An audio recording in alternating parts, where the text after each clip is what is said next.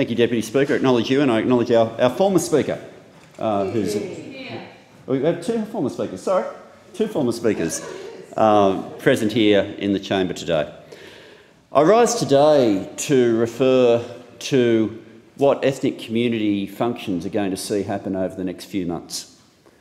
After we have had a government that has run fear campaigns around people of Chinese background, fear campaigns around people of African background, fear campaigns around people whose faith is Islam, we now go through the season in the lead up to an election where members of the government turn up to function after function and say, oh, by the way, we weren't talking about you. Where they turn up function after function and say, oh, no, when we say we're going to do all these things to immigration, we were talking about those other people, not about you. And I simply want to make clear here in the House today that no one should think that dog whistling works anymore. The concept that you can give a coded message and it will only be heard by certain people in the community is not how things work anymore. They aren't dog whistles, they are foghorns, and everybody knows what the government is up to when they use those so-called coded messages.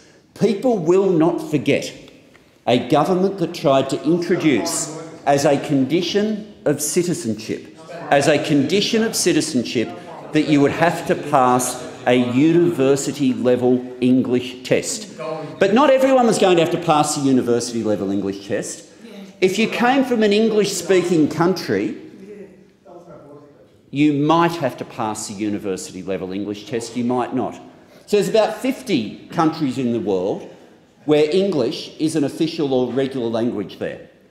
But only 5 of those countries were exempt from the university-level test. They just happened to be the 5 white English-speaking countries: Canada, the United States, the United Kingdom, Ireland and New Zealand. So you can be speaking English your entire life and come from Singapore and you'll need university-level English under the law that they all voted for. But if you come from Canada, you won't. That's how they have behaved this term.